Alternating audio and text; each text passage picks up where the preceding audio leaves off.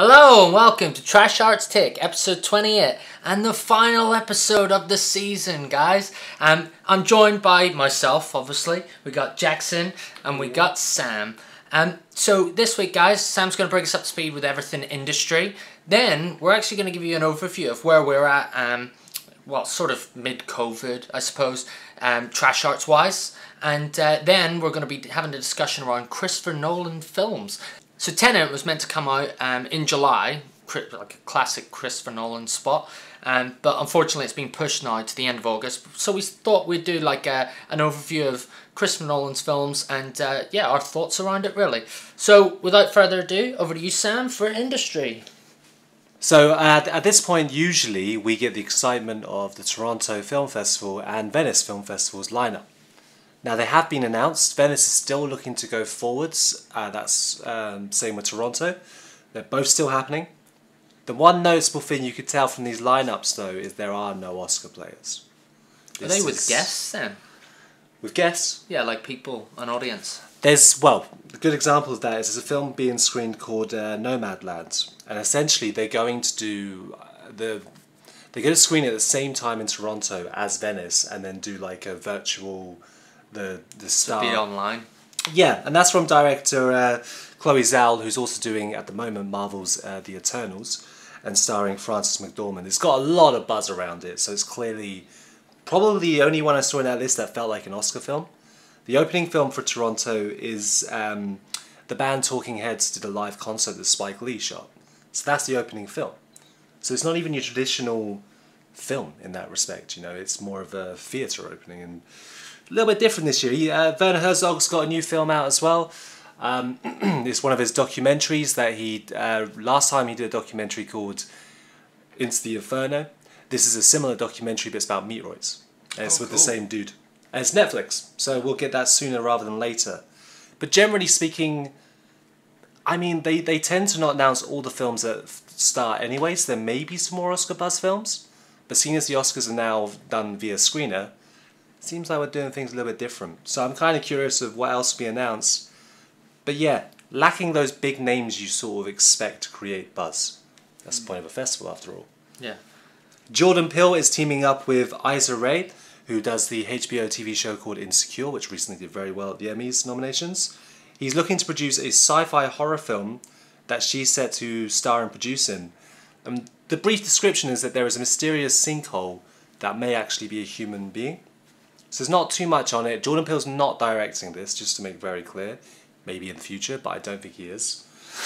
This seems to be part of Jordan Peele's Monkey Paw company's commitment to try and get more diverse talent in there.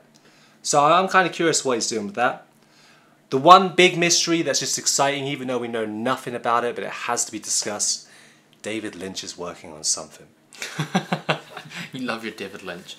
It's genuinely quite exciting because David Lynch, if anyone knows who's checked out his YouTube channel, he currently posts a video a day. He might be working in his office, or he might put a music video or a short film. It's been a nice kind of refuge for a lot of people who just want to be able to, you know, watch new material from the guy. And apparently this is going to start slowing down because he's working on something. Is it a TV show? Is it a film? No one knows. He spent a lot of time with Netflix at the start of the year where they released this short film for his birthday. But what's he up to? I'm sure we'll find out soon. But any news of David Lynch is great. With David Lynch, it could be anything because obviously he's got albums. He paints as well, does he not? He does. It's just this rings as a film. Like the producer, like they literally had an interview with one of his producers who said that one of the things they want to focus on, and David Lynch did it himself, was to have a more inclusive cast and crew. He says it doesn't matter what race or background you are, it's all about who's right for the role. So them doing that talk makes you go, okay, they're doing something. Yeah, they're talking about roles and stuff as well. One of the greatest directors is going to give us another masterpiece. We've pronounced his name once, we'll pronounce it again. Luca Guadagnino. Yeah, I think it's Guadagnino. Constantly seems to be announcing different projects. He's got his new HBO TV series, but he's also just signed up to do Scotty and the Secret History of Gay Hollywood, which is based on a documentary that came out a few years ago. Specifically on a guy called Scotty Bowers, who was an actor in the 50s who was gay. But he hid it, and a lot of actors, like Gene Kelly, bisexual, it was those kind of ones, the really big ones who were keeping their sexuality hidden. That'd be really This interesting. documentary looks into it. The weird thing is that Seth Rogen's producing it. Really? Yeah. Seth Rogen, as we know recently, has been very much diversifying the kind of films that he's producing or directing, or like even the TV shows. So yeah, I'm kind of looking forward to seeing where that goes with that. So as Ryan said at the beginning, we're going to tell you a bit more about what's going on with Trash Arts at the moment.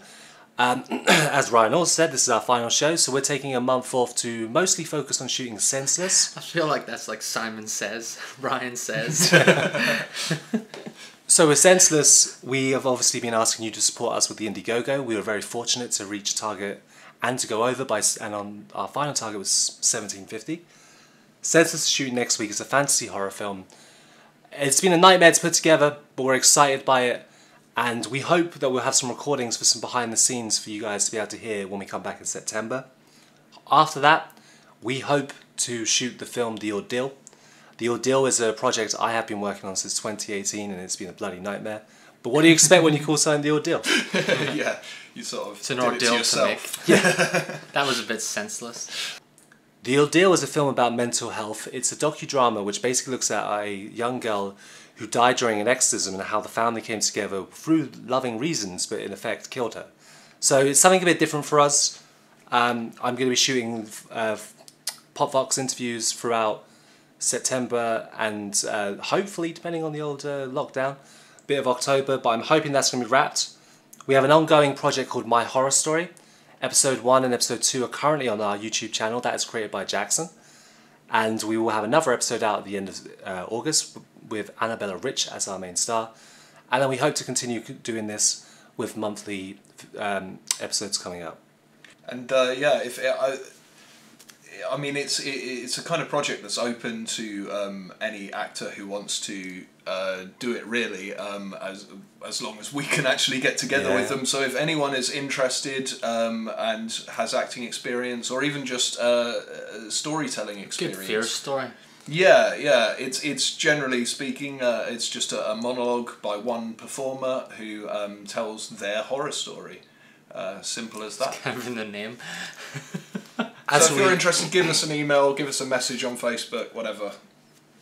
As we've mentioned, we have our website up right at the moment, trasharts.co.uk.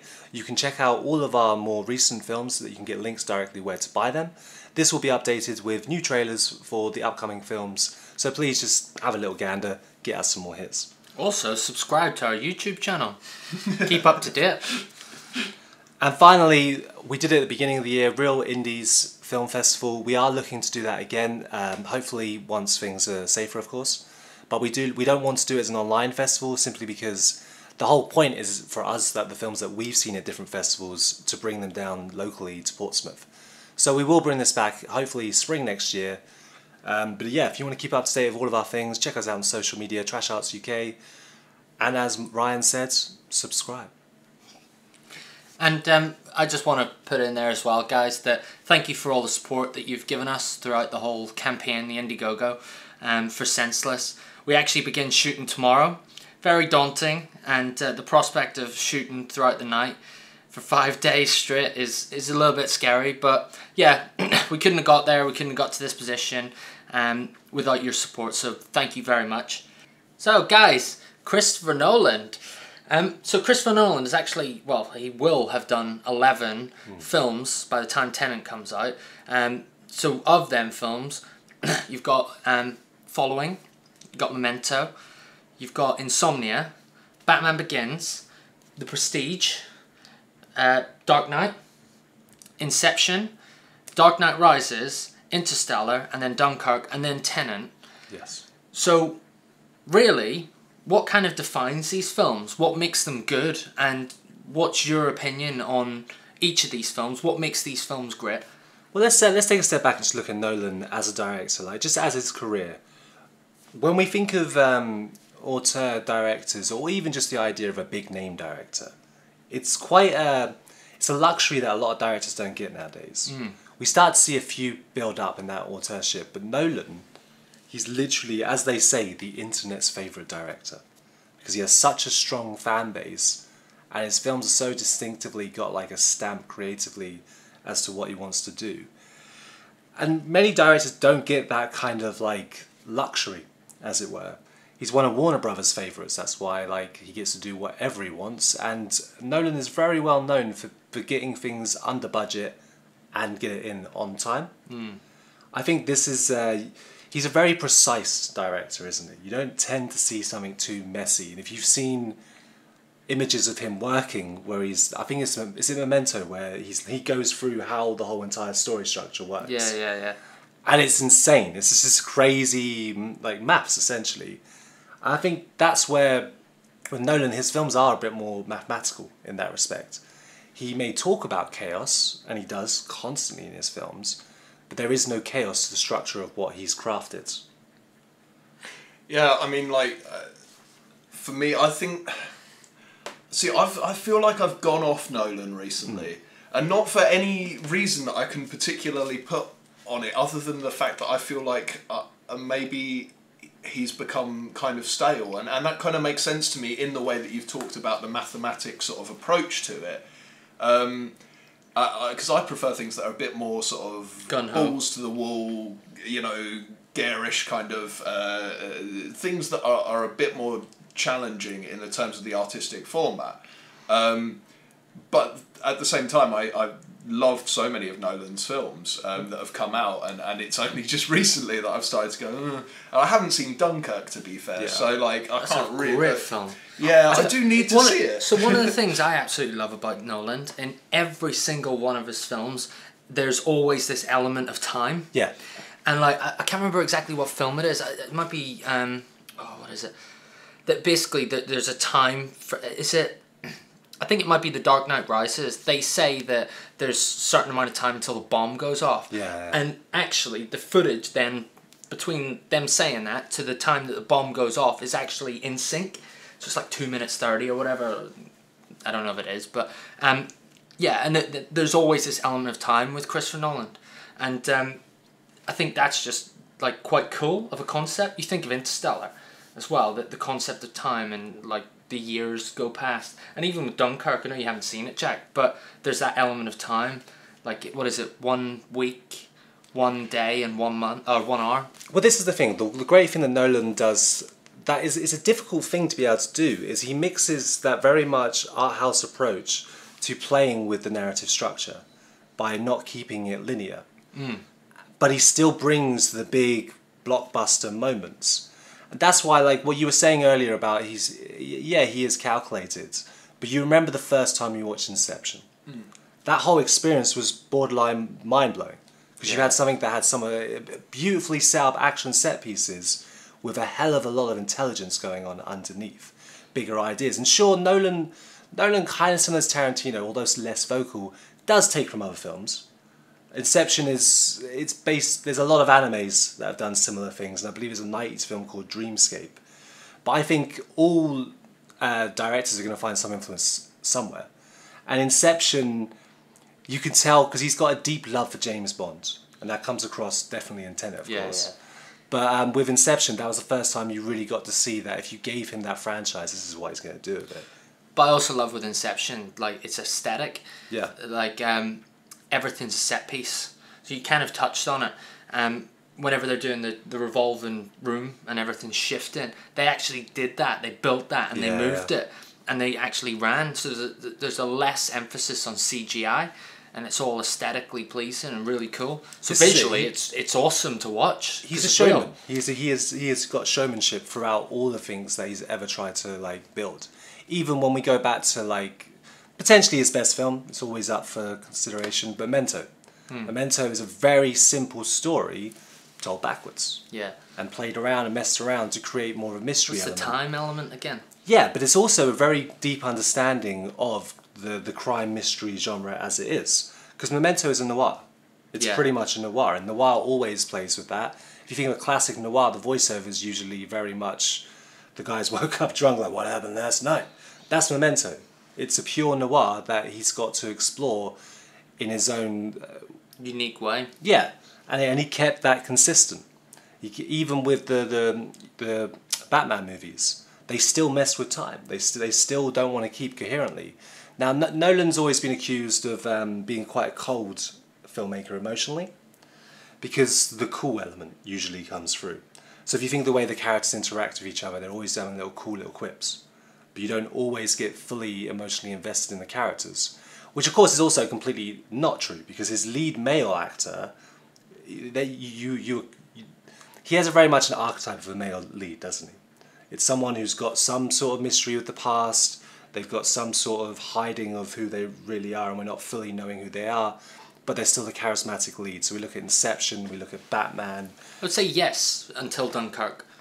Yeah, Dunkirk is the one that goes away from that, but I think that's more because he isn't focusing on one main character there. The main thing of Dunkirk is the event story, itself. yeah. It's the actual historical occurrence. That, in a sense, is quite interesting, because Nolan has a very set way of having a lead, and they kind of play off the same sort of stereotypes. To not have a lead as such and let it be story driven is quite ballsy. Definitely, that's why technically, like in my perspective, Nolan's best directed film is Dunkirk, because he's not relying on the story elements. It's not. People always say it's a film that's removed from character, that it's not about the people, and that's where it becomes a bit emotionally confusing for people, because what you usually expect in a war film. Yeah, but I would disagree with that. Like, I think I've watched that film probably about 3 or 4 times, and every single time I get drawn in emotionally, because you try and think of, like, the way that it works is that it takes away that character focus, right? And it focuses on, I know that there's the person at the start that they follow and everything, but it kind of puts him involved with a load of other people who are experiencing exactly the same thing. Yeah.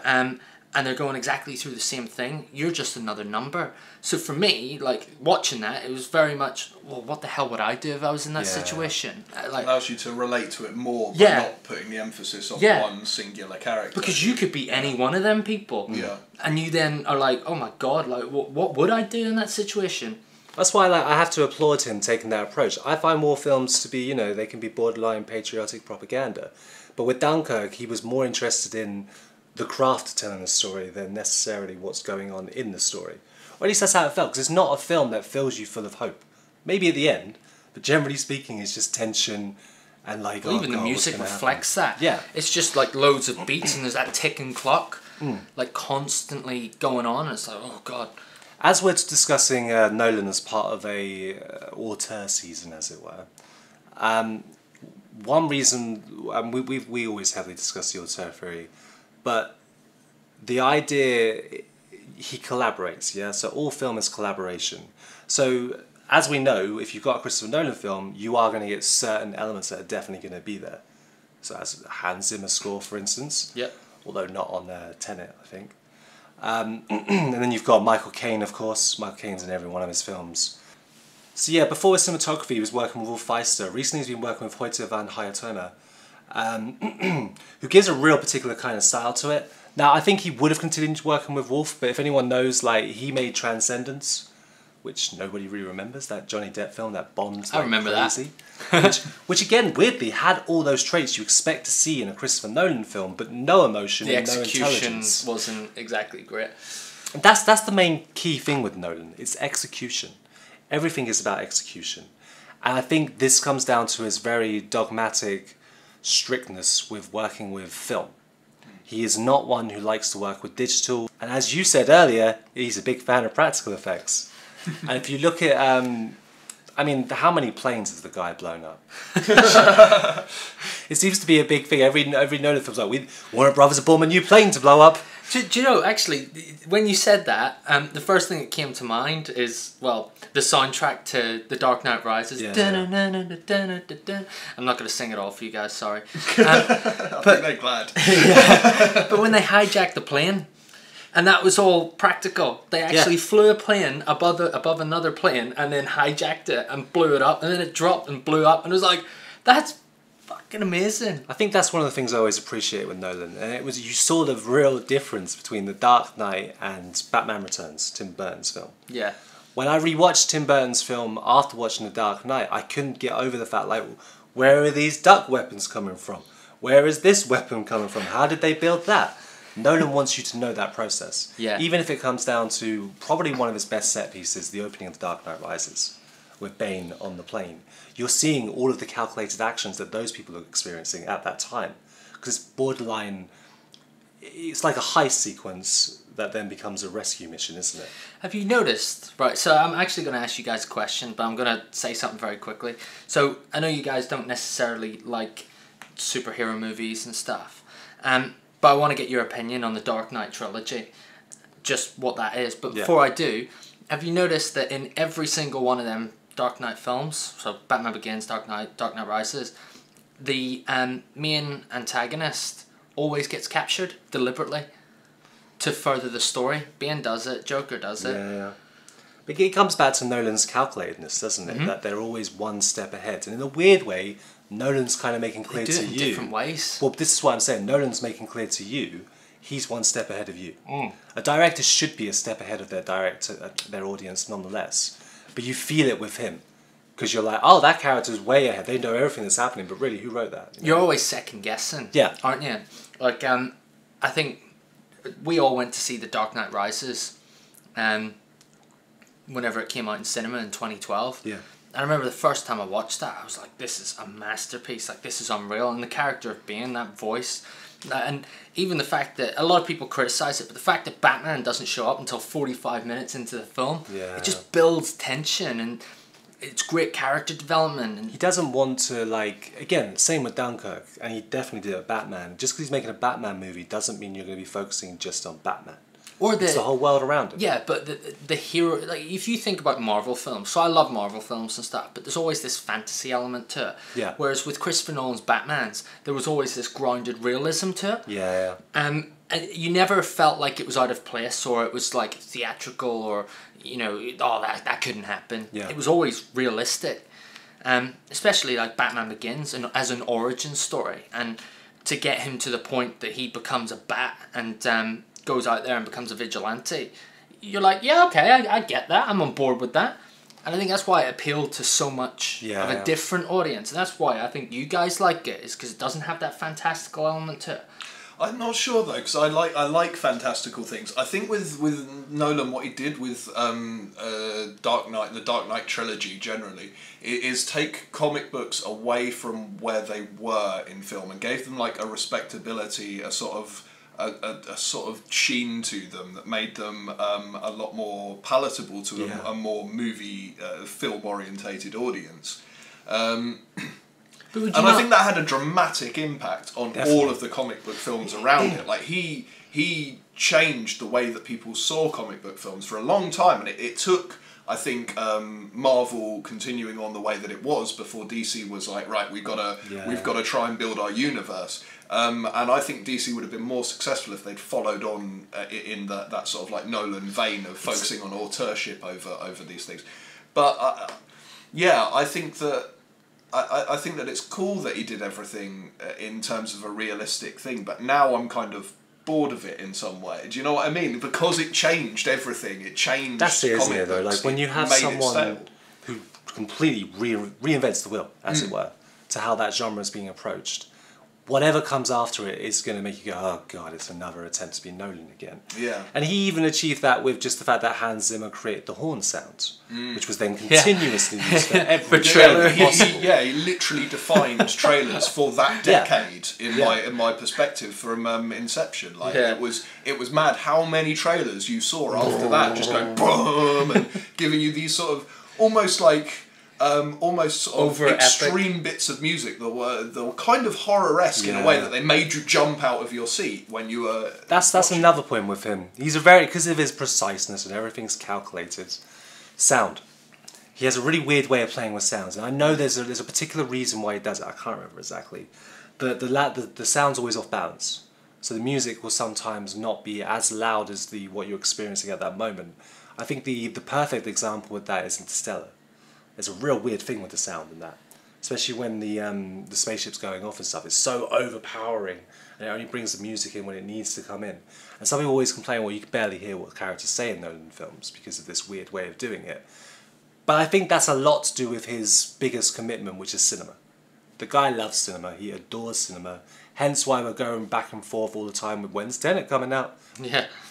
And he's made commitments to try and like make sure that cinema stays alive. And that can be, that's a great thing, but it brings back that dogmatic nature of him. when we actually look at some of the more, I'd say like all auteurship has to have a negative tropes to it. So if we look at the more negative tropes, generally speaking, and you might disagree with this, Ryan, but Probably. Nolan is not very well known for having memorable female characters.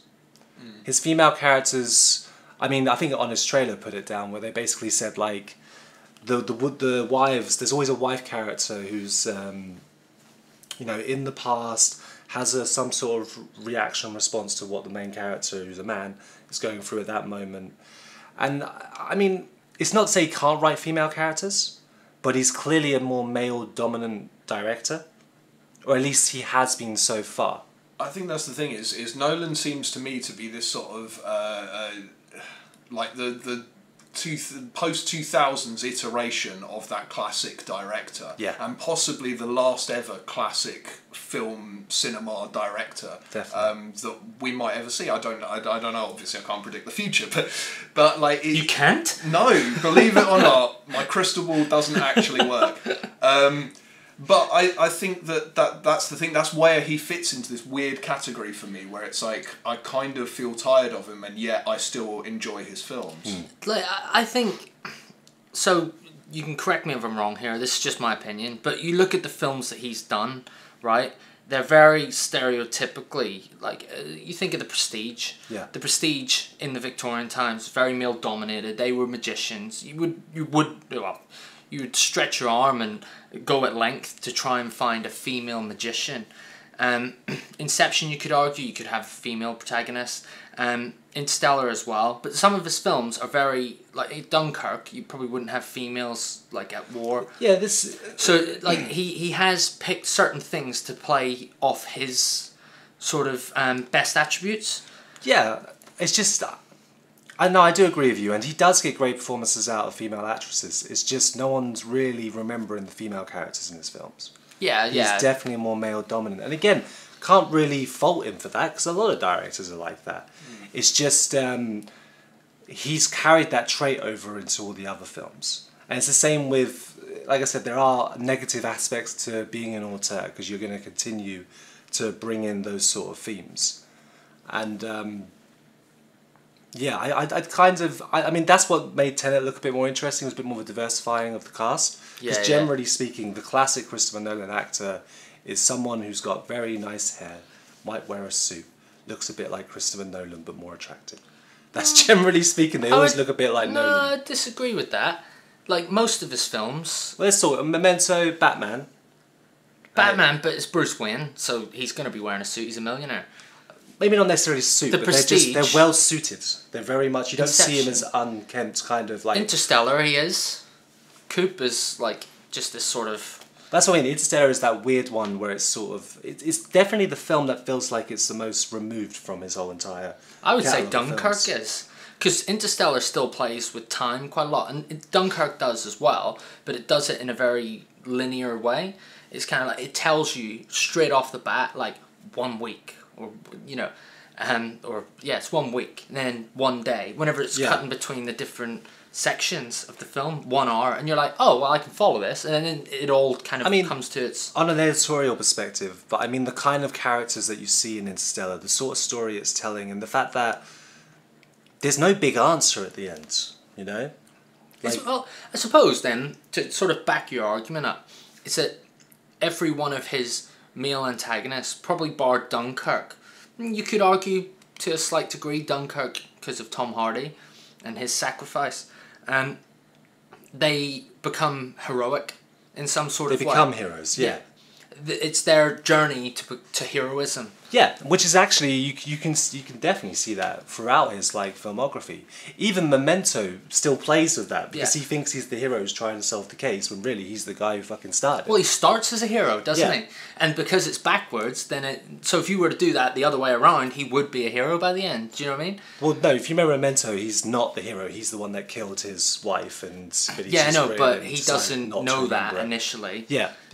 So in his story, at the start of the film, he is the hero. Yeah, and I think I think the only other film, the two films that kind of do get a bit, you sort of forget that they're Nolan films, obviously Following, and Insomnia.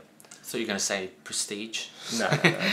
Because the Prestige pretty much fits to everything that Nolan builds. I want to towards. talk about the Prestige in a minute. The Prestige is also another one that, like, all of Nolan's films are almost like magic tricks in some ways as well, because he's going, this is going to happen here, and then poof, how did that happen? And that's the kind of feeling you get from it. Obviously more so in the Prestige, but every single set piece is like a magic trick that you're like, how do you do that? So Insomnia. So Insomnia is more of a, I don't know, it almost feels like a journeyman film. It's Al Pacino, isn't it? Yeah, it's Al Pacino and Robin Williams. Robin Williams is one of his rare villain roles. It's a perfectly acted film. It's alright. It's absolutely nothing special. Because it plays with time in a different way, because it's set in Alaska. And it's set during that time when no light comes through, which then brings Insomnia in, of course, which then he still gets to play with that idea of time, of that like dreariness instead of jumping through different times. But it feels like he just did it because he had to keep his career moving. You know, there's not those distinct Nolan moments. There is another questionable protagonist, sure. But it's definitely... I can't even remember the full story to it. Like, it's just not a memorable film. I think as well, at that given point, I wouldn't necessarily say he wanted to keep his career moving. I think his career was moving really quick, and he probably already signed up to do that film. And then he rushed it or made it quite... It's actually a remake. Well, you had Memento, and then you had Insomnia, and then very quickly you had Batman Begins, and then The Prestige. Like, the Batman Begins and The Prestige are, what, a year, 2 years apart? Yeah, I think it goes... and then The Dark Knight was 2008. Well, if we look at the usual... Like, Nolan actually does quite traditional, like most film directors. He does a film every 2 to 3 years. Yeah. It's definitely something that he's been consistent with. Memento 2000, Insomnia 2002, Batman Begins 2005, Prestige 2006, 2008 The Dark Knight, Inception 2010, Interstellar 2012. No. Dark Knight Rises. You've got them the wrong way around. You heard that bit. Then 2014 I even mentioned it earlier. We went to the cinema to watch it. And then, of course, 3 Year Difference Dunkirk. 3 Year Difference 2017, was it? It's like he's just that kind of... I suppose the best word for Nolan right now in the cinema industry is reliability. Yeah. Despite the fact that his films aren't reliable in the sense where you're like, oh, I know what I'm going to get here. Because they're never what you're expecting completely. They're always going to blow you away in some sort of capacity. And that's where the difference with Insomnia, for me, it's earlier in his career. He doesn't have all those chips to play with to be like, I want to do this, I want to do that. Memento is an independent film. Insomnia is a remake of a Norwegian film. So he's got those limitations of what he has to stick to anyway. And you can feel it. He actually feels like a director that does need as much freedom as possible to be able to do exactly what he wants to do. Well, you've seen that quite rightly in the work where he has been given freedom. Yeah. He's done, well, he's excelled. So I was going to mention The Prestige. I did want to talk about The Prestige. I absolutely love The Prestige. And personally for me, I think it's probably one of his best works. Simply, again, with the way that it plays with time. And it doesn't tell you like that it's going to jump. It just jumps and then you've got to figure it all out in your head. And then the way that it kind of ends and stuff. It's almost a cat and mouse game between the two characters, but because it's set over like, well, different stages in time and they're reading each other's journals and stuff, it's just a massive head fudge. I watched it again recently and I fell in love with it all over again since the first time I watched it. So I just wanted to know what you guys think about The Prestige. I remember I watched it years ago, and I remember really enjoying it at the time. And I can't think of any kind of real point to make on it because it's been so long since I've seen it. But that's kind of how I feel about a lot of Nolan's films. Is although there's nothing really to criticize, I feel like there's nothing that I get to take away from them where I go, oh, that's given me a new understanding or a new thinking on that or this. I'm impressed and sort of like, wow, how did he do that? But that's why I always feel a little bit hollow now about those kind of films. Well, that's it. He is a blockbuster director nowadays rather than a thinkers director. I was going to ask you what you thought of The Prestige. Well, I was about to answer. The Prestige is a fun film. It's a film that to me gets a little bit tied up and gets a bit confusing because of the whole clones and the time jumps. I love the Bowie. Tesla. Yeah, that's awesome. And it felt like a film that, again, he did the studio pick with Batman Begins. And Batman Begins is a great film, but there's clearly still some Warner Brothers control there. And then he went off and did a film by himself with obviously Christian Bale and Hugh Jackman. That's what The Prestige feels like to me. But that is actually the film that has the worst female characters he has. Those female characters are so weak. They're essentially partner, assistant. That is literally the female characters. I think you could tell that he's still learning. That's definitely a film that to me is like the learning film.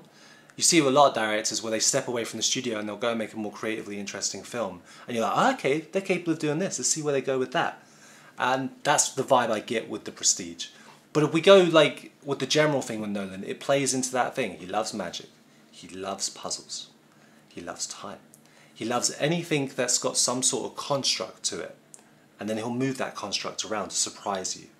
And I think that's a really valuable thing that we need in blockbuster entertainment. And to be honest with you, weirdly, you know how like when there's a director who has such an impact, everybody tries to copy him? Yeah. No one's actually tried to be like Christopher Nolan. No, I think films. I think films have tried to be like Christopher Nolan, but I don't think any director specifically that I can think of. I think like films have been tried to be like Batman Begins because it's the first of the successful origin stories, and that's when it got boring because everyone was trying to do an origin story like Nolan's style. But generally speaking, no one's tried to make an Inception. Well, no one's tried to take that sort of mix between it. I mean, you could argue Rian Johnson does mix between blockbuster and some sort of intelligence behind it. He does and he doesn't. It's kind of a poor Christopher Nolan. I love Rian Johnson, just for the record. Just because it's an I doesn't mean it's not Ryan. I love like his work and stuff, but I don't think he's got the craft in the same way that Nolan does. So I think as well with Nolan, the reason that there hasn't been any other like iterations of his style is because it is so in depth and so meticulously thought out in the process, and even I imagine like in the editing room and stuff, it's meticulously edited that it's kind of quite hard to replicate that. And even if Rian Johnson, let's say, for example, he wanted to replicate that, like that takes a lot of dedication. And like you said earlier, Christopher Nolan's love for film, that's his passion. He will throw himself into that and he will put all the time and effort into it. Whereas I don't think maybe necessarily like other directors would do that. And even if they did, they're not going to turn out the same sort of finite piece of work that Nolan does. I think it's interesting because you're right there, and he is almost indebted to cinema in itself, in the sense that no one tries to be him, but he's definitely tried to be other people. Yeah. I think he's taken a few bits from different... Yeah, there's two directors I always think about when I think of Nolan. I think of David Lean in regards to the British director who did Bridge on the River Kwai and Lawrence of Arabia. Those big epics, where it's all about using and utilising 70mm, using IMAX just to give the biggest image possible for cinema. And the other director is obviously not as... He doesn't go as psychological as this director, but as far as consistency and exploration and knowing that it's his film, Stanley Kubrick. He definitely has Kubrickian sort of elements to it, with the dependence on more practical effects, and to really take a story and make it his own. You know, that's what Kubrick did so well. You could distinctively see a Kubrick film, and Kubrick tried not to stick to the same genre every time. And arguably, Nolan doesn't stick to the same genre. He may stick to the same tricks that he likes to use, but he'll always explore the genre in a different ways. Like we said about Dunkirk, he's exploring a war film in a very different way. And that kind of started with his... You could tell Dark Knight Rises is a war film. It's built like a war film. Yeah. There's all the underlining issues. And that's probably the only film that actually... politically, he's tried to actually look at the real world. I always find that, I mean, obviously The Dark Knight is a reflection on 9/11 and the Patriot Act. The chaos. And... Yeah. Dark Knight Rises, he literally shot during the Occupy movement. And he plays quite heavily into that with Bane's idea of the elites have overrun, but then it also plays with that idea of anarchism going too far, which is where like the political message gets a bit muddled, because he's actually doing it for Ra's al Ghul's daughter because he fancies her or whatever. He's her protector. It steers into a direction where you go, it'll be more interesting if this is just going, if you listen to these people, like we have nowadays, where we listen to propaganda and... I don't think it's anticlimactic. It's I've seen films where something like that, where your main kingpin, let's say, the antagonist, then has been overruled by someone that you've not really focused on, that's in the shadows, and you feel a bit like underwhelmed by it, and you're like, oh, that was a bit shit. I mean, in all fairness, he does that consistently through the Dark Knight trilogy. Well, yeah. That's his thing, isn't it? It's like Joker. Yeah. Joker is kind of the kingpin, but his ace in the hole, as he says, was Harvey Dent. Scarecrow. Yeah, Scarecrow. You think Scarecrow's the main villain, but it's Ra's al Ghul. Yeah. He's all, in a weird way, those particular films... Subverts. It's either subverting or he's very much interested in that puppet master idea. Because it's who's in control here, who is control of this order or this chaos. And he does that within the crime worlds quite frequently, at least within the Dark Knight trilogy.